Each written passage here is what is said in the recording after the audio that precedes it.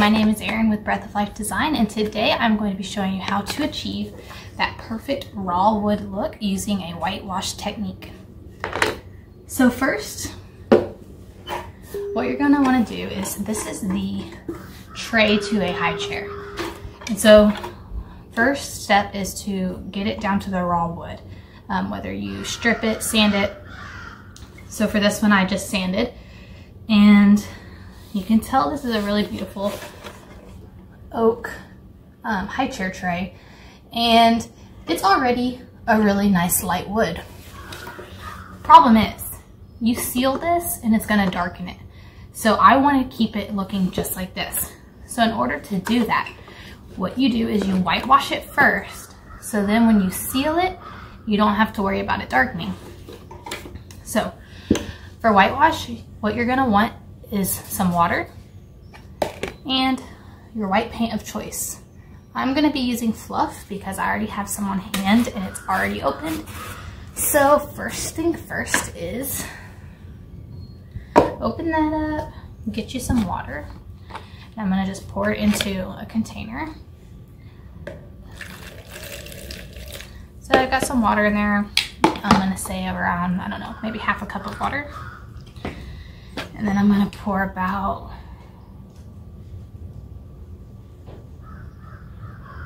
maybe a quarter cup of paint. And I'm just going to mix it. I'm just using a chip brush here. You can mix it with a spoon, paint stir, whatever you got. Alright, so you're going to want this to be a nice loose consistency. You're going to want it to look like water, but you're going to want it to run like water, but look like white paint. Pretty much looks like milk inside there. Okay. So when you feel like this is ready, and if you're putting it onto your piece and you're noticing it looks pretty much like water, add a little bit more paint. If you're putting it on your piece and it looks like you're putting straight paint on there, wipe it back and put more water in it. I have yet to mess this up, so it's pretty easy. Okay, so I'm going to just start applying it onto this wood here. And I like to go against the grain when I'm painting this because it helps it really get into those pores. So I'm just applying here, and this is just one way that you can achieve this raw wood look. I've done it with other ways, but this is the best way if you have a lighter colored wood. So if you're dealing with a mahogany or a maybe like a red oak, a walnut, this is not gonna look the same. So you're gonna wanna deal with a light wood. All right, so I just have a rag here and I'm just wiping that. That's all I'm doing. And you just wipe back until it's all off of there. I don't want to see any brush strokes or lines where I'm leaving some of this whitewash mixture. Okay, so I didn't do all of it, so I don't know if you can tell much. But, so this is where it's been done and this is where it hasn't been done. So I'm gonna just complete it. Now, I usually go about 2 coats on this. Like I said, just try to kind of work it in there so you're getting into those wood grains. So I've done this process a lot and it creates a really, really awesome finish. You can go to my social media pages and see some of the pieces that I've completed using this technique. It's a really popular technique. It's really, really easy, really simple, and gives you amazing results. Okay, so just wiping back again. Now, one thing you will notice is when you start getting these pores of this wood wet, they're gonna start raising, which you're not gonna be able to see it on the camera, but this was a very smooth, nice surface. Now it's kind of kind of scratchy. So prior to putting on your clear coat, you can just give it a nice light sanding with like, I don't know, 220 grit, maybe even higher. And that'll cut that down. Okay, so I think this might be a good way you can see. Okay, so whitewash, no whitewash. See that? It's pretty drastic. And you might start putting it on there and think to yourself, geez, this looks really white, like almost like it's painted wood. I'm not sure this is what I was going for. Trust me, it's gonna be what you're looking for because, like I said, that clear coat, it darkens it. So even after you've whitewashed, a clear coat will still darken it. That's the whole point though. You've lightened your wood now, we'll just say like 2 steps lighter. So when you put that clear coat on, and it does darken it slightly, you're still back to that raw wood look. Okay. So that's one coat. We're just gonna give that a little bit of time to dry.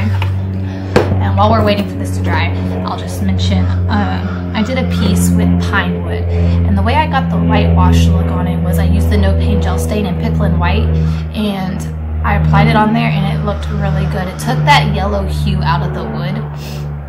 And then I'm trying to think, one day I tried to whitewash walnut wood. It was a veneer and I thought, let's play around. I hated the way it turned out, so I sanded it back and I ended up staining it.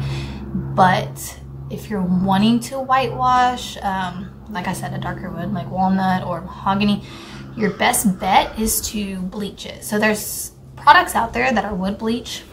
I'm still kind of playing around with that product and I wanted to perfect it a little bit more before I came on here and taught y'all that.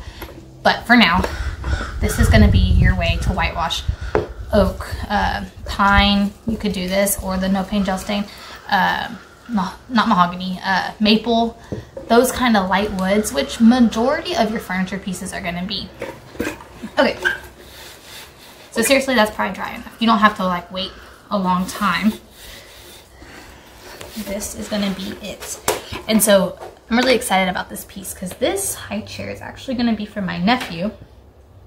And it was actually my aunt and uncle's. They used it for their kids and they were getting rid of it and asked me if I wanted it because they know I redo furniture. And I personally didn't have any use for it. But my brother and his wife had just had a kid and I thought, hey, this would be a great little gift for them. So I'm redoing it for them. And they kind of gave me an idea of what they were wanting, but they pretty much left it up to me.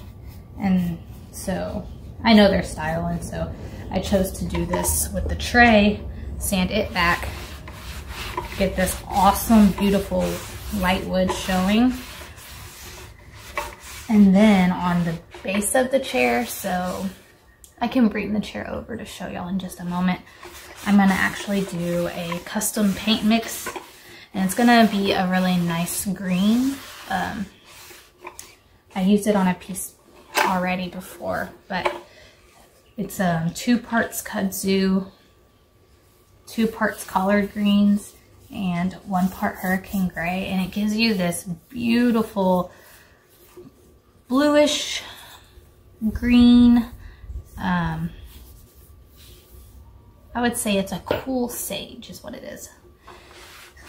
So yeah, that's what the color of the chair is going to be. So if you can just imagine like a sagey green with this bleached wood look, like that is going to be so beautiful. And this is a durable high chair, so they're going to get lots of years out of this. This is their first kids. Hoping it'll last them. So let me go grab that chair real quick and I can show y'all what it's going to go on.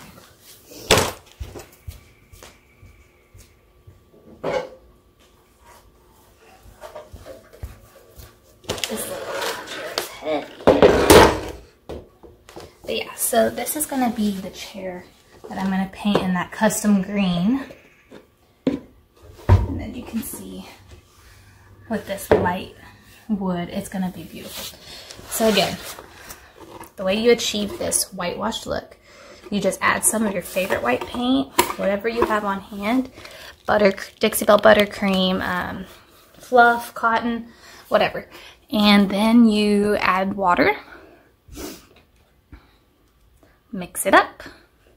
I just use a little chip brush, brush it on against the grain, then wipe back, brush it on again, wipe back, and then you are pretty much done. You can even add another coat if you would like, if what you're seeing on here is not quite what you're wanting. Feel free to add more coats as you like.